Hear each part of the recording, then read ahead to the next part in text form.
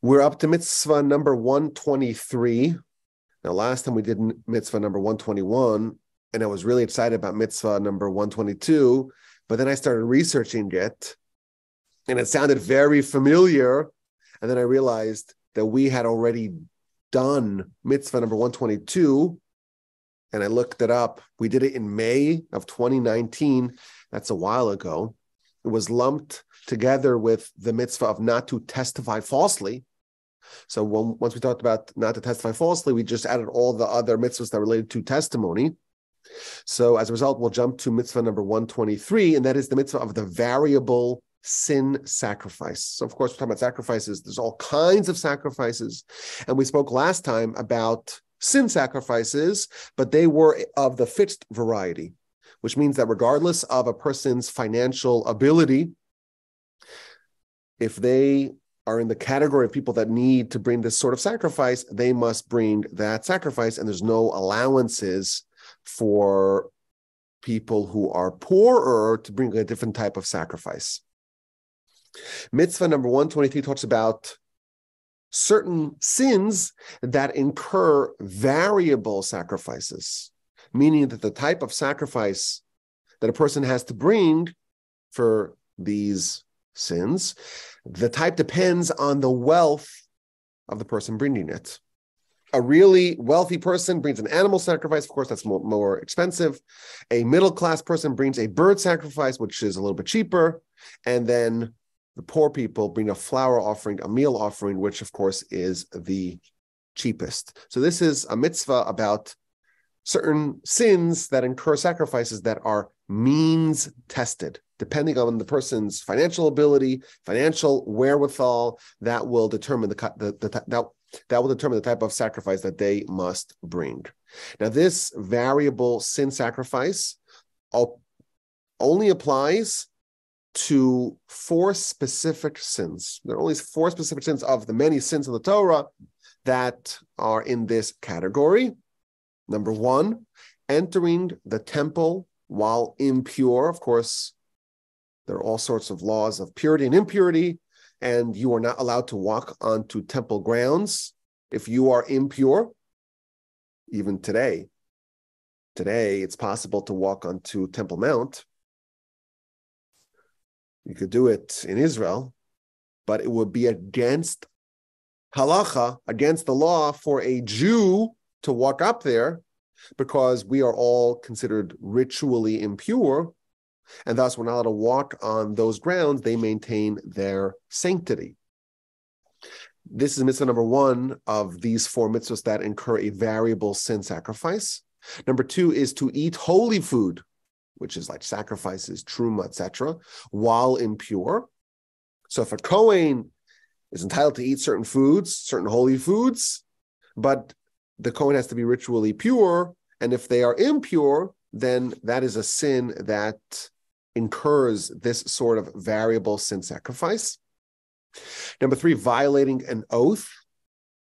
If a person makes an oath and they violate that oath, that's a sin that incurs this sort of sacrifice. And finally, denying under oath that you know testimony for a court case. Of course, a court case, the court is looking for evidence, looking for testimony, looking for some sort of information that will guide them in the pursuit of justice.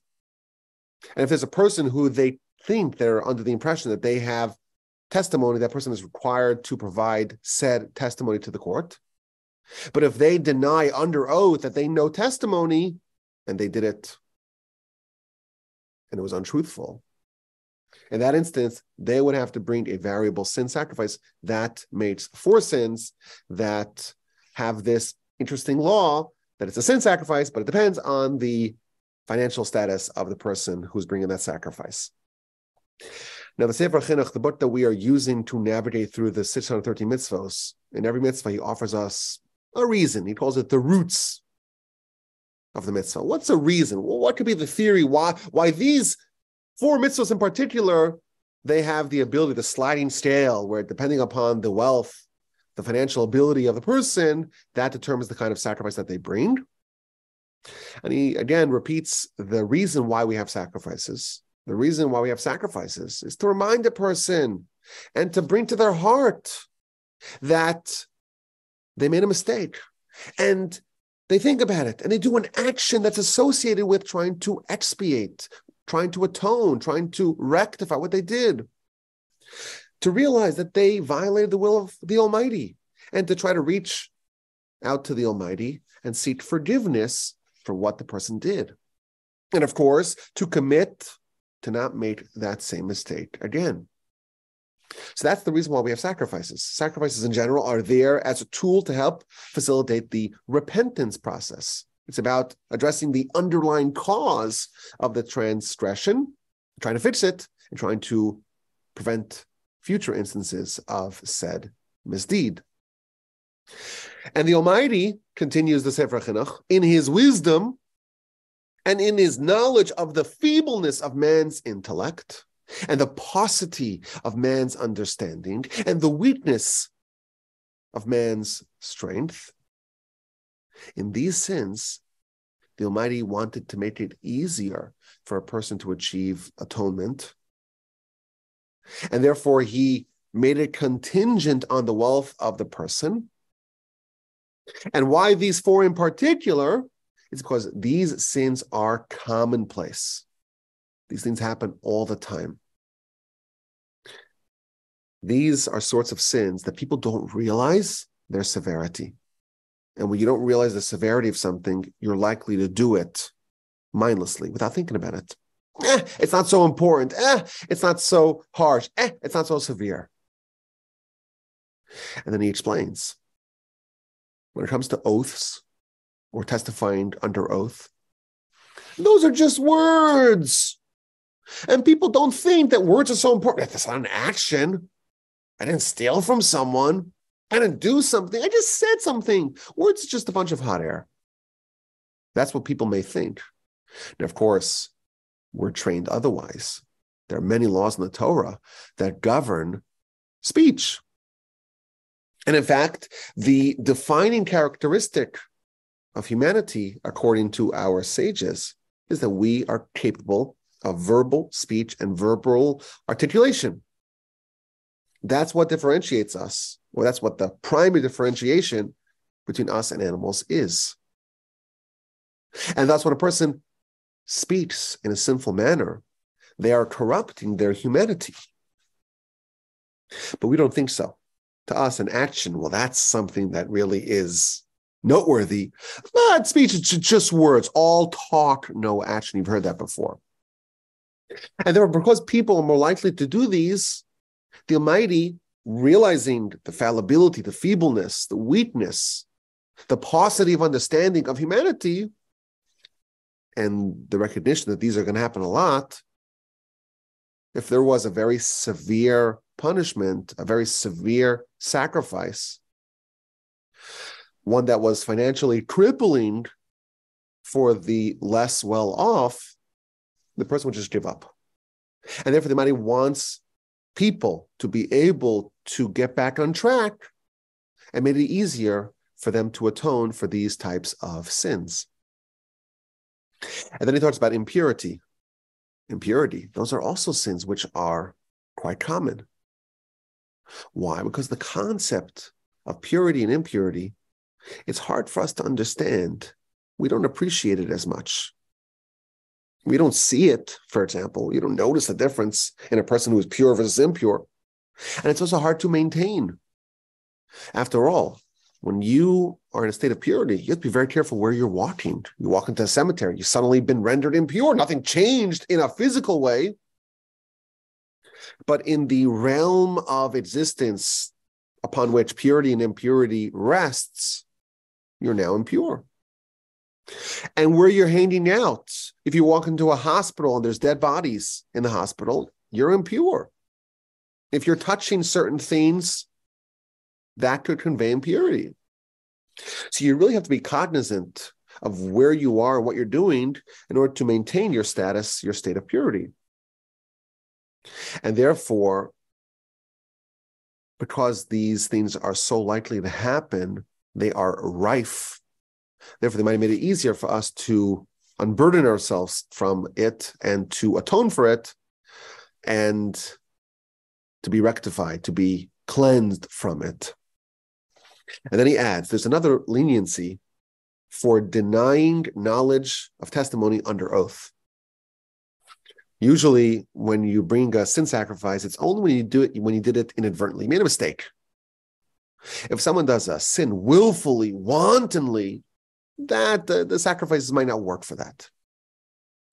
But the exception is when someone denies knowledge of testimony under oath. You have knowledge of testimony, and you're under oath. And the court asks you, do you know anything about this case? Can you illuminate this case for us? And you say no. Even if you actually do know testimony and you are aware of that, you could still get out, so to speak. You could still cleanse yourself. You could expiate yourself with just a sacrifice. And the reason why is because these sins, says the Sefer Chinuch, they're common. And we have a Yetzer Hara. And it seems like we have an alibi. We have some deniability. We could say, well, I lied, but can you prove it?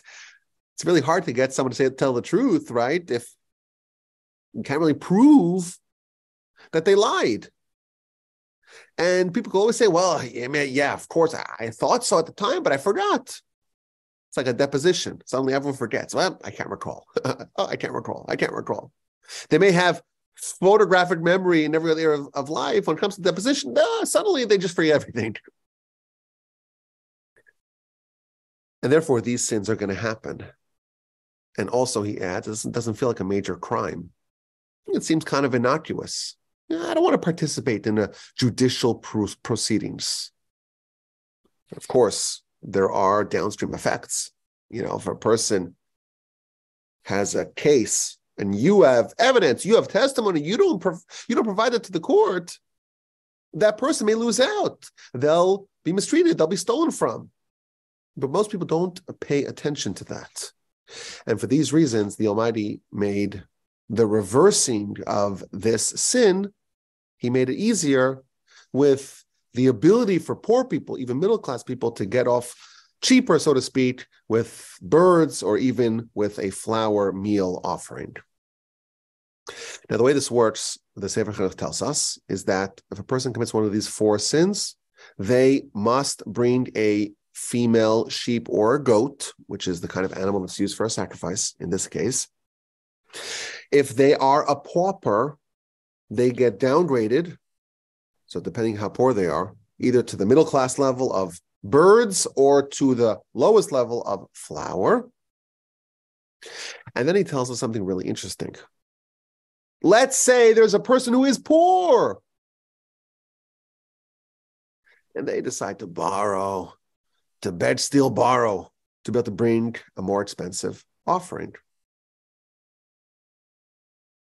They would not fulfill their obligation because they're a poor person, and in this variable sin sacrifice, in this means-tested sin sacrifice, they have to bring what the money wants of them, and that is a cheaper, less expensive offering. This is the opinion of the Sefer Chinuch. It should be noted that the Rambam disagrees. The Rambam says that a poor person is not obligated to bring a more expensive sacrifice, but if they do, they have fulfilled their obligations. But it's really interesting. The Sefer Chinuch explains his rationale. What's the rationale? Why a poor person cannot get off the hook by bringing a more expensive sacrifice in the event that they are allowed to bring a cheaper sacrifice? That is inappropriate.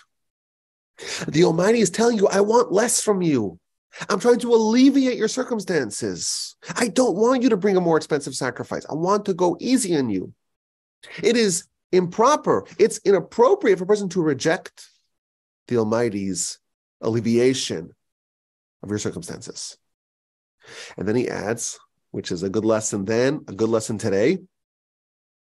In general, learn this lesson. Don't try to spend more than you can afford. Live within your means. Don't develop tastes for things that are out of your price range. It's amazing that this is what he wrote 700, 800 years ago. And until today, people are always looking at the neighbor's car and the neighbor's house and their fancy jewelry or the newest iPhone or whatever it is. It's an important lesson. Don't get into debt. Don't develop tastes for things that are just too expensive. Live within your means, because otherwise, he cautions us. It could be a cause for people doing things that are wrong, that are unethical, like stealing. If you develop an expensive habit and you grow a dependency to it, that needs to be filled. You don't want to downgrade. It's very hard for a person to downsize. So once you move up, you got to make sure that you can sustain that, because otherwise you may be impelled to do things that are wrong just to maintain your standard of living. Now, we just did we're still in the middle of it, our fundraiser, as you know. And I was chatting with some friends, as we do during the fundraiser. We call up our friends, find out if we could count on their support at givetorch.org. So I was chatting with my friend named Selwyn, and he told me something so beautiful I have to share it with you. The optimists say that the glass is half full, and the pessimists say, well, no, it's half empty. Our people, Jewish people, we disagree with both of them. The glass is not half full, it's not half empty. It's the wrong glass. If your glass is half full, that means you have to get a smaller cup. You have to realize that your glass is full. It is full. It's just for whatever reason, you don't have to measure yourself against your neighbor. If they have a very large glass and their glass is full, and your glass is only half empty, but if you're using the neighbor's glass, got to get your own glass. And you have to know that the Almighty gives you whatever you need to succeed. And if it's less than your neighbor has, okay, that's fine. That's fine. We don't know why the Almighty does what he does. But your glass should never be half empty. It's always full. And you know what? Sometimes that demands that you get a different glass. It was a very powerful idea. Our life is always full. Our tools are always there for us to do what we need to do.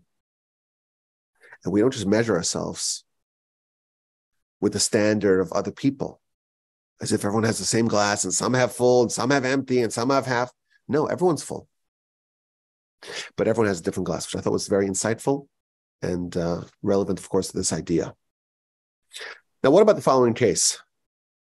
Someone was wealthy, and they did one of these 4 sins that incur a variable sin sacrifice. So they set aside money, they designate money for an expensive sacrifice. After all, they are a person of means, and they're capable to pay whatever it takes for the more expensive sacrifice. But then the recession hits, or they lose their assets and they become impoverished. They haven't yet brought the sacrifice. What do they do now? So if they've designated the money to buy the sacrifice, then they can take that money and now designate it for a lower level sacrifice, birds or flour, whatever's fitting for them. And the rest of the money they can use for non-sacred uses, to pay their mortgage, to pay their bills, whatever it is. Of course, once they designate an animal as a sacrifice, that confers holiness of a sacrifice upon that animal, and they would not be able to reverse that. That animal must be offered as a sacrifice. So that would apply from the highest class, the rich person sacrifice, to a middle class, and the middle class from there to a lower class, to the lowest class, to the pauper's sacrifice of flour. Same thing would be vice versa. If a person is poor and they got a windfall, thank the Almighty, they can add money now and buy an animal sacrifice now to be commensurate with their capacity. This is the law of mitzvah number 123 for a variety of sins relating to oaths and to purity and impurity. These 4, there is this concept of a variable sin sacrifice. Now, there is a beautiful Ramban in his commentary on the Torah on these mitzvos in the beginning of the book of Leviticus. he gives a very interesting rationale as to why these particular sins have this leniency. Oaths, he tells us, these are less severe sins. These are sins that do not incur the punishment of kares when done intentionally. And therefore, because they are more lenient sins in general, they have this leniency that you can offer a sacrifice that's cheaper than maybe the standard if you cannot afford it. And then he says something very interesting. He says, with regards to purity, either entering the temple or eating holy foods while impure, there's a different reason why these particular sins may incur a leniency, because the person is erring. Yes, they are. But they're erring in a mitzvah matter. They want to do a mitzvah. They want to go to the temple. The Kohen wants to eat the sacrifice. Their intent, their motivation is noble, is righteous, is for the sake of heaven. And therefore, even though they sinned, yes, it's true, the Torah made their repentance easier. Which I thought was a very nice idea, that the Almighty takes into account a person's kind of general attitude, general motivation. Yeah, you may have made a mistake, but you tried to do something right. Therefore, the Almighty will go, in that case, the Almighty will go easier on you, and your ability to disencumber yourself from that situation will be made more easy. Now, it is important to note, just for the sake of clarity, that there are two other instances when a variable sacrifice is brought, not a sin sacrifice, but a sacrifice, and that is by a metzora, which is a person who gets a skin ailment of a spiritual origin, and a yoledes, which is a woman who gave birth. These are not sin sacrifices, and of course, we will get to them in due course in our study of the 630 mitzvos. But this is mitzvah number 123, the variable sin sacrifice. Sin sacrifices that are means tested depending on the wealth of the person. Let's pause for questions.